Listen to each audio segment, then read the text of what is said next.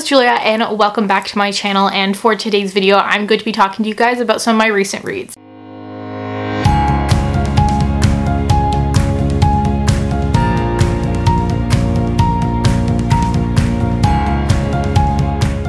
Today I'm going to be showing you guys 5 books that I read recently, giving you a brief synopsis as well as my thoughts on the book. First off, I wanted to talk about Never Again by Lauren and David Hogg. This is a nonfiction, very short book that revolves around the Parkland, Florida shooting that occurred in 2018. So this book, obvious trigger warnings for things like gun violence. Please do keep in mind how heavy this revolves around gun violence, and if this is something that is personal to you, either prepare yourself properly to read it or skip it for now, because it is a very heavy book and it talks about the actual tragedy that occurred. We follow someone that was inside the building during the shooting, as well as the aftermath, campaigning, and then also some politics around gun violence. Small book, this really packed an important message, and it was really good to see the survivors' perspectives and the campaigning process that occurred after the Parkland shooting. The writing style was really straightforward, easy to follow. You could definitely feel pathos for the characters, and they're real people, so I'm not even the characters, for everyone that was involved. Not the characters, the people is what I meant to say. There are more nonfiction books that go into more depth about this specific shooting, but this was a really good overview on it and to give you kind of an inside perspective as well. So this isn't going to be a video discussing gun control or anything like that, but that is a topic, of course, in this book, so there was discussion about that and a little bit of politics, not too much, but some controversial subject matter, some discussion going on. I think this is important to read, especially if you are American, somehow want to just learn more about school shootings and kind of the aftermath. And it was so tragic what happened, but to see how much campaigning and stuff went into it after was really nice to see in this book. Overall, for such a short book, it really was an excellent read, and I think it's really important. I've been reading a lot of, you'll see another book in this video about gun violence, so I am going to be hopefully doing a video about books that deal with school shootings in the future. I have been reading a few books every month or so to prepare for that. It's a very tough subject, a tough video. I'm kind of nervous to film that and to upload that, but I am going to be putting proper trigger warnings on the video and stuff like that, but I do want to read more and educate myself, so this was a good book for me in researching more of the Parkland shooting and getting a perspective from someone that was inside the building at the time. I ended up giving this book a solid 4-star rating.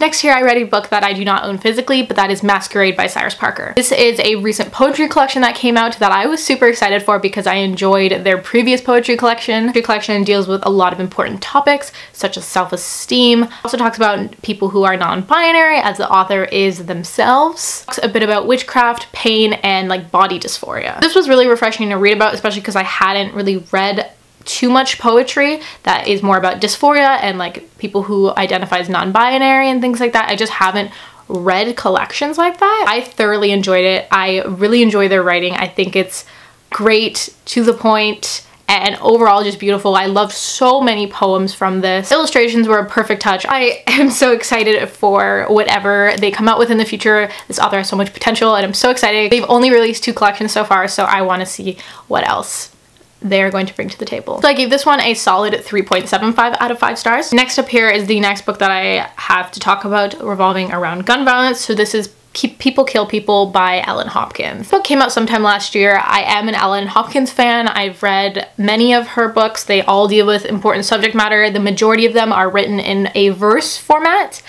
And this one deals with 6 teens who all somehow encounter gun violence and how all their lives intertwine and how they're all affected by this one thing. We go back and forth between this verse format to this normal format, which I thought was really weird. I don't think it worked in this case. I just really did not like the switch, and I also just think that the way the verse was done could have been done like that alone, like many of her other books. The normal kind of dialogue that the normal kind of parts that were put in here with the actual formatting were just lacked for me, and I think they were overall, like, it just didn't work for this kind of book. My main problem with this was the characters, who were extremely one-dimensional. Even though we got this insight to their minds in the kind of normal formatting of the book, they are extremely flat characters, and it was hard to differentiate them and figure out who was who and to keep track of who was who, because they all kind of blended together. I just wish the topic had been done better. I just didn't care for the actual plot of the book. I was reading it mostly, again, for the gun violence kind of representation and for that point of view, but I just didn't really get that, like, what I wanted from this book. And usually Ellen Hopkins is kind of a bit known for her, like, dramatic endings and those endings that leave you like, wow. This didn't have that either, so I was really let down by this one. I ended up giving this one 2 out of 5 stars.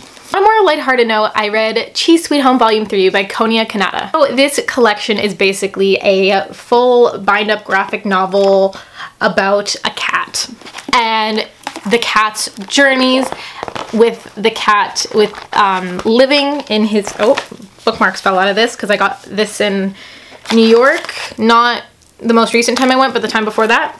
So this is a full color illustrated beautiful graphic novel manga about a cat, and it's in the manga section, but like it doesn't read backwards like manga. Okay, it doesn't matter. But my point is, I read the first 2 and absolutely love them. They're really expensive, so that's why you don't hear me talk about them a lot, like the bind-ups a lot, because these are like $40 bind-ups and justify spending that much money and then reading this in like an hour or 2 and being done with it. They are so cute. I love like Chi and the actual like just the cat in general. Like, I love these stories, and the illustrations are beautiful, the coloring is beautiful. But I got this at the Strand for only $12 US, so that's why I ended up picking it up, because I could actually buy it. So I did like this one. I didn't like it as much as the previous 2, so it kind of lacked for me in some areas, and it just wasn't as like cute as the other ones, but I did like the friendships that she has with other cats in this story. I think that was really cute, and I love seeing the family dynamic with a pet involved. So I gave this one a 3.5 out of 5 stars. The last book I have here to talk to you guys about is a poetry collection, and this is With Gratitude by Marla Scott. Marla Scott? Not really sure how to pronounce that. So this is a poetry book. Like I stated before, I was sent this a little while ago by Andrews McMeel Publishing in exchange for an honest review.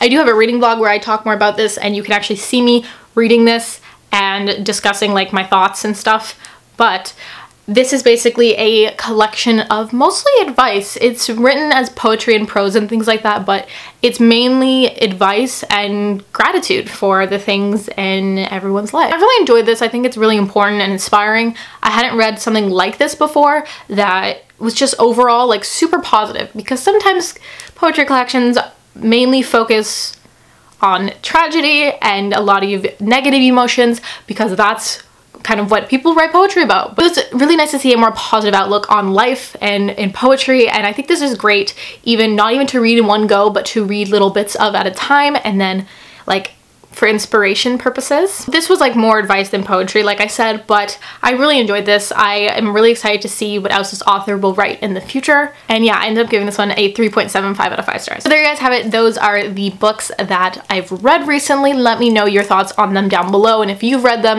or if you want to read them and your thoughts. Again, thank you so much for watching. If you want to subscribe, you can down below, as well as comment and like if you enjoyed the video. Would also really appreciate it if you would check me out on other social media, since as Instagram, Twitter, all that stuff, Goodreads I have. I also have a Patreon in case you want to support me on another platform, which I'd really appreciate. So thank you guys so much for watching, and I'll see you super soon. Bye.